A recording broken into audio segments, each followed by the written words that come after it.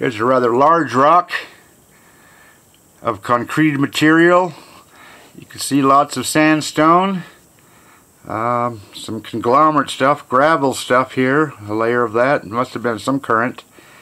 And I don't know if you can see it or not, but there is echinoids in this rock. So, kind of cool. But I brought this rock home for the top side. Two beautiful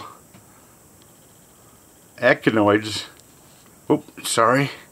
Two beautiful echinoids that somehow changed color with some black. I don't know if that's magnesium. I don't know what that is, but it made the flower pattern stand out quite nicely, which is why I kept it. And these are also Scutalaster major.